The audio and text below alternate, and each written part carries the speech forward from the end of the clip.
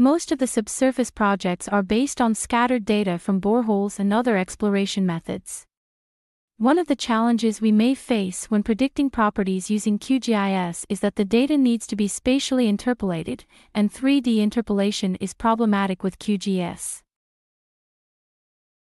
QGIS has been primarily designed to create maps and in general handle 2D geospatial data, which may be sufficient when building simple models consisting of only interfaces. If we want to know how a property like shear strength is distributed in the subsurface, we need to be able to interpolate it in 3D. Probably one of the simplest ways is to upload data into Paraview and use 3D Delaunay triangulation. The result would be a tetrahedral mesh with data points at nodes and linear interpolation between them. Data points from boreholes are usually sparse, and the property distribution calculated through triangulation may not be smooth. Even more blocky result we will get when we use point-to-volume interpolator with Voronoi kernel algorithm. Here property values are spread even across each Voronoi cell with initial data points at the center of each cell.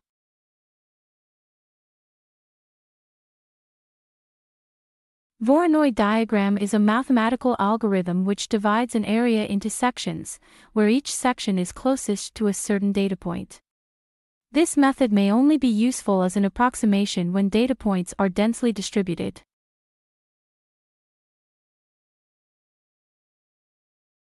If we are satisfied with the result of 3D Delaunay triangulation, we may resample it with either resample to image or resample with dataset filters and export it as a CSV format point set for upload and analyses in QGIS.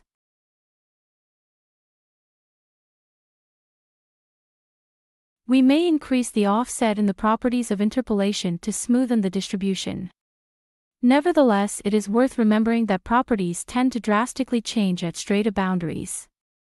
For example, the porosity of gravel is very different from that of clay.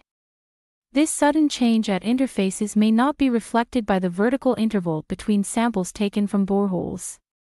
To account for this vertical change, we can assign the properties to lithology and divide the data into subsets, interpolating them separately. I am back in QGIS to extract the datasets corresponding with each lithostratigraphic group.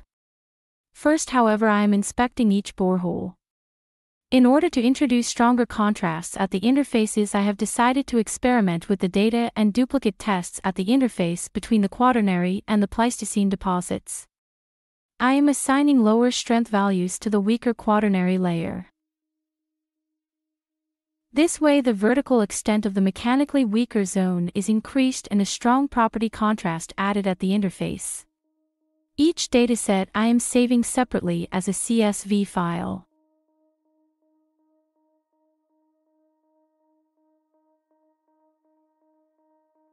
I am uploading all lithostratigraphic layers exported from QGIS and applying the same workflow as before.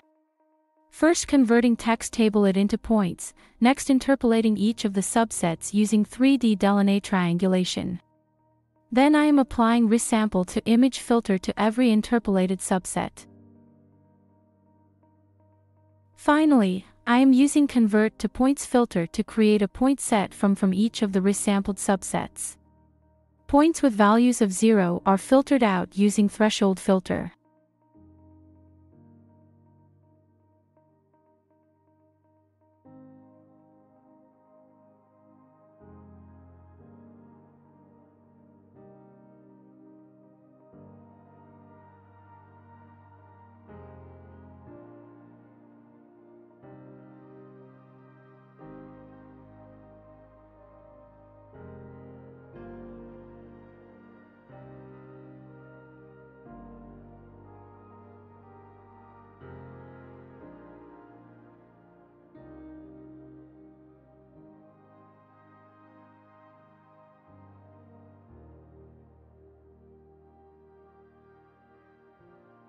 After then, by using append datasets, I can reassemble all subsets into one point set and apply 3D triangulation to it, again converting it into layered property volume.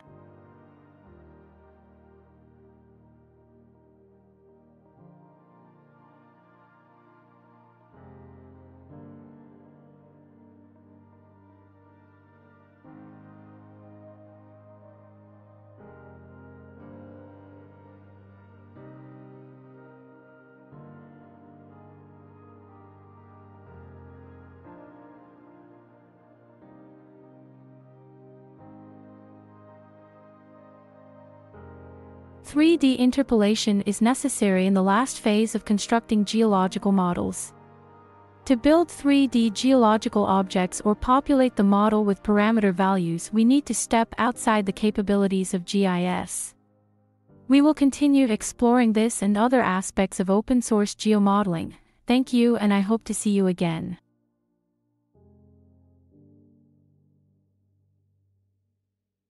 And don't forget to subscribe. See you next time.